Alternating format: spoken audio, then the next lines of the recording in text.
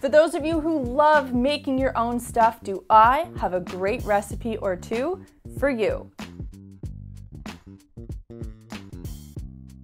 Fabric softener is designed to remove static cling and soften your clothing so that when it comes out of the dryer, your clothes are fluffier and softer. Now, traditional fabric softener leaves this waxy coating on the fibers, which is designed to repel static cling. This also leaves residue behind on the innards of your machine, not to mention the strong and irritating scent it leaves behind on your clothing.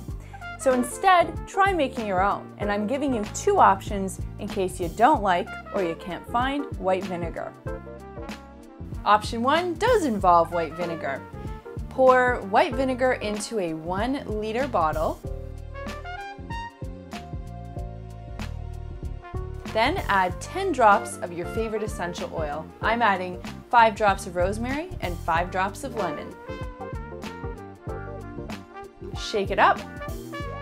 Add a 1/4 cup for high efficiency washes and 1/2 cup for regular washes.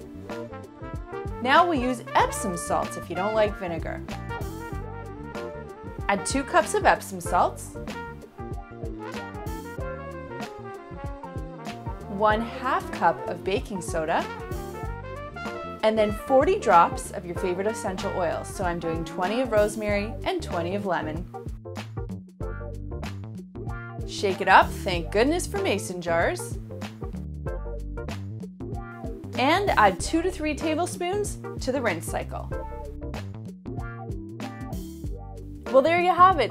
2 cheap, easy, and effective recipes that you can use to make your own fabric softener. Hope you enjoy this and give it a try. Thanks for watching, and we'll see you soon.